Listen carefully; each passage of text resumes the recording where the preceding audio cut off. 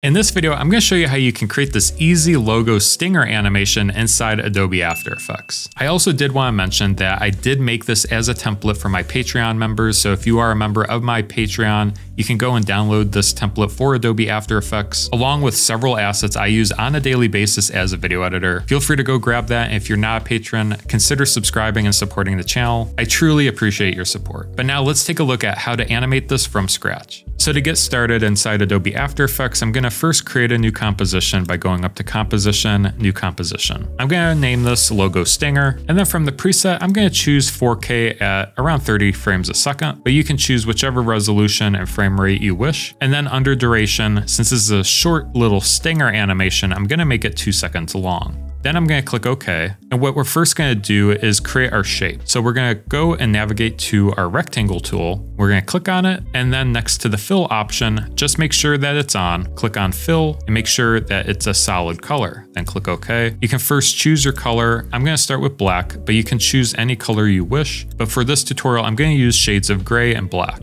Then I'm going to click OK. Make sure that stroke is off. If you don't see this hash mark, click on the text that says stroke and then choose this hash option for none and click OK. Next, click and drag out a rectangle. Doesn't have to be exact. We're going to make changes here. Once you release, you can navigate back to your selection tool at the top left and then navigate to your align panel. If you don't see this align panel, you can always go up to Window Align. Once you see the align panel, we're going to align this horizontally and vertically to the composition here. And then next we're going to add a skew. So to add a skew, we can twirl down under rectangle 1, and then under the transform options, we're going to twirl down under transform rectangle 1, and you should see a skew option. I'm going to change the skew to 10, but you can change it depending on the incline that you wish. I'm going to choose 10 for now. And once we have that, the next thing we're going to do is animate it. So we're going to twirl down under rectangle path, and we're going to animate the size of it. So next to size, what we have to first do is unlink the X and Y. And to do that, we can click on this little link button,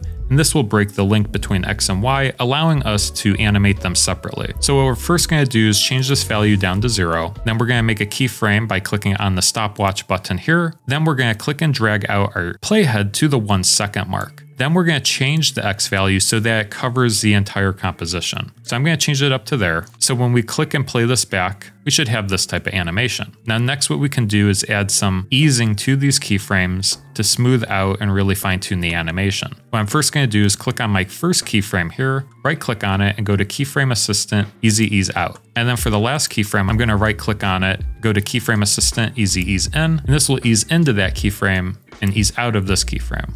Next, we can really fine tune this animation by going into the graph editor. So I'm going to click on this button here, click on the parameter inside the timeline window, and then click on one of these keyframes. You should see this yellow handlebar. I'm going to click while holding down Shift on my keyboard out, so it kind of eases way out of this animation. And when we click and play this back, you'll notice that it eases out and kind of snaps into place at the 1 second mark. So this is my preferred animation, but you can tweak this to your liking. And if you want to learn more about how the graph editor works, I did make a tutorial going over this, so I will leave that linked in the top right of this video for you to check out. All right, so for now, we're going to exit the graph editor by clicking on the graph editor button. And now that we have one animation, we can start to duplicate this and create several different layers of it. So I'm going to click on the layer and hit Command D to duplicate it. And then I'm going to click and drag this out 5 frames in the future. So you should see this layer start right away, and then this layer comes in later.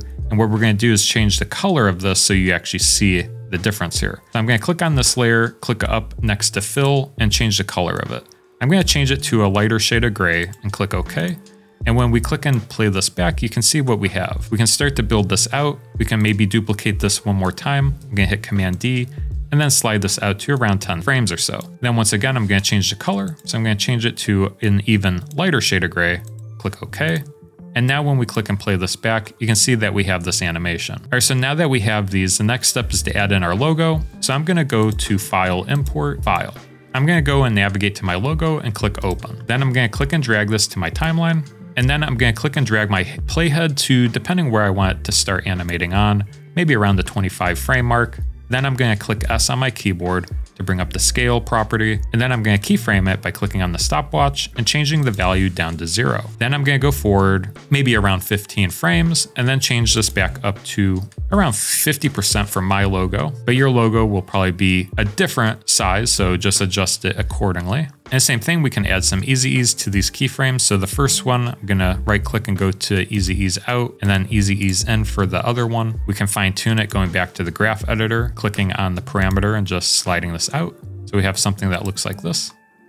And now we have to animate it off. The big thing with stinger animations is that nothing is there at the beginning, then it covers the screen fully at this point, and then you want to start animating it off, revealing and using this as a transition to transition from maybe one video to another video or in between different scenes. So to do the animation off, what we're gonna do is duplicate one of these shape layers, but use it as a mask. So I'm gonna exit the graph editor by clicking on this button. I'm gonna click on one of these layers. I'm gonna click Command D to duplicate it. Then we're going to click and drag this above all of our other layers. Now I'm going to click on it and click return to rename it. So I'm going to rename this matte. That way we know this is the matte layer. And what we're going to do is click and drag this to the right to where we want to start animating it off. So for this animation, probably around the 1 second and 5 frame mark, maybe actually around the 1 second and 10 frame mark. That way our logo completely stops and then it starts animating off. But the key here is what we're gonna do is select all 4 of these layers here. So select your logo, hold down Shift and select shape layer 1 here. And then using the track matte tools, if you don't see this column here, just click on toggle switches and modes at the very bottom here until you see track matte.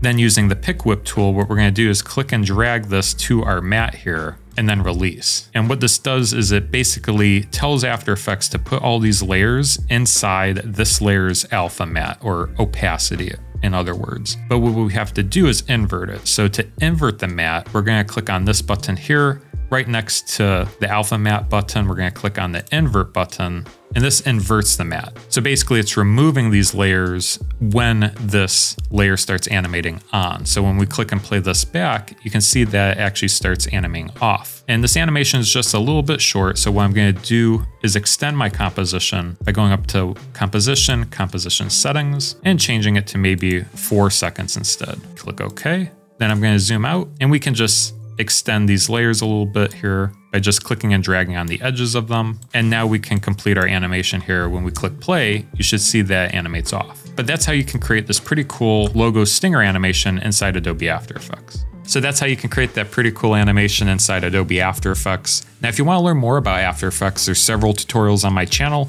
I will leave one that you might like right up there. Feel free to go check that out. But that does it for this video. We'll see you guys in the next one. Take care.